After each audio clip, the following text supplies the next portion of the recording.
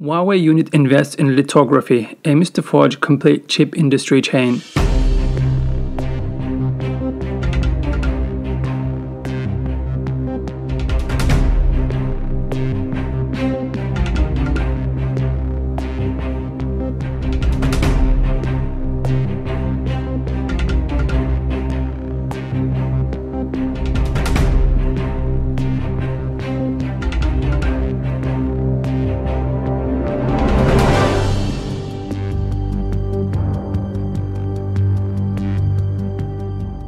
Huawei is apparently stepping up its foray into the field of lithography machines, which are crucial in chip production, shortly after releasing its self-developed operating system HarmonyOS, further reflecting the Chinese telecom giant's goal to develop a complete industry chain to survive amid the US crackdown.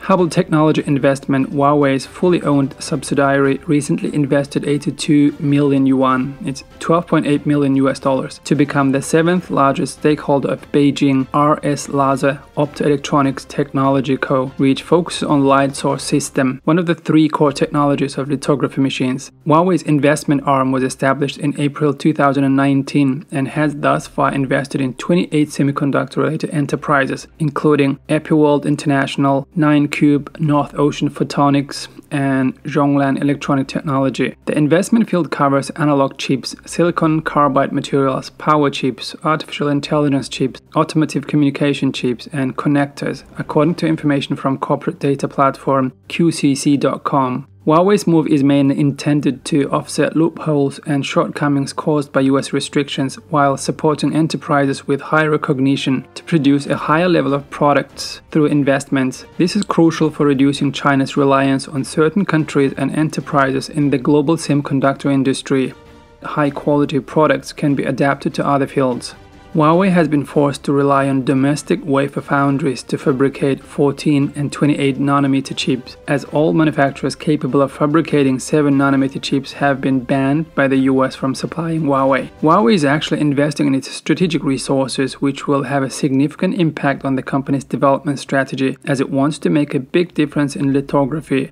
The shortage of lithography machines is a big problem as they are essential to the chip manufacturing process. Without these machines, Huawei's production and customer volume will be affected.